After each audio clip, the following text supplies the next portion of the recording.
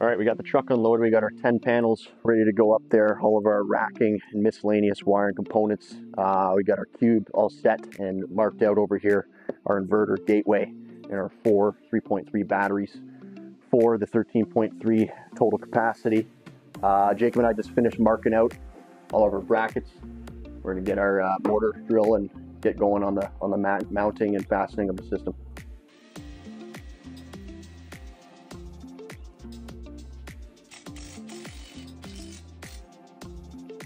Level out. Looks good.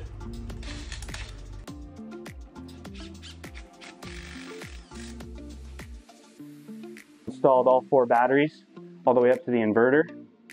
Looks great, nice and clean. We'll get it wired up and it'll be good to go.